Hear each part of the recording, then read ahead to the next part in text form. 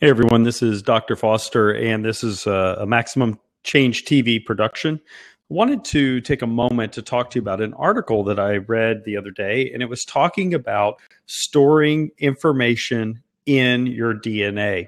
And they had taken 100 million or million or so copies of a movie and put it on a strand of DNA, and it was held in a little tiny vial of water. And I started thinking about this idea of storing information in DNA. And then I read an article about how we will be able to give our brains an upgrade one day. Now, think about the implications of this.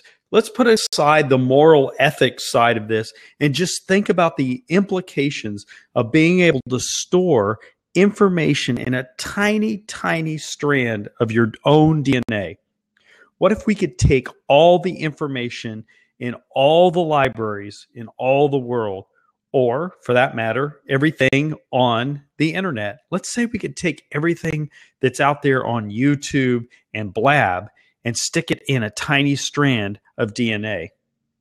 And then we can upload that information somehow into our brain. Now, obviously, this is futurist. This is futurism. This is thinking about the future in a way that we don't even know how we're going to interact with this material yet. But the fact of the matter is the sense that they can already put data or information in a strand of DNA is epic.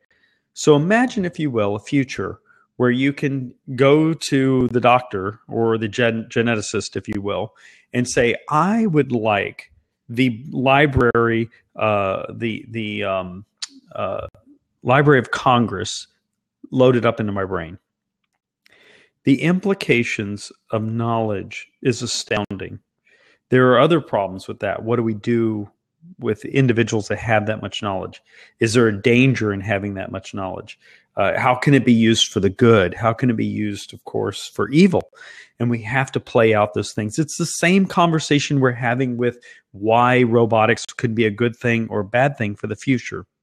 So think about it. The next time you are watching a movie, imagine 1 million copies of that movie in a tiny, tiny drop of water on a tiny, tiny piece of your own DNA. And somehow in the future, we will have a way to upload that into us so that we can use it. Astounding. Well, that's all I have for you right now. Thank you for watching Maximum Change TV. You can check us out online at MaximumChange.com. Follow me on Twitter at Maximum Change. Of course, you can follow me here on Blab, or you can go over to YouTube there and follow me there. We'd love to hear from you. Check us out on Facebook. We're all over the place. Give us a shout. We'd love to hear from you. I hope you have a great day, and thanks for watching.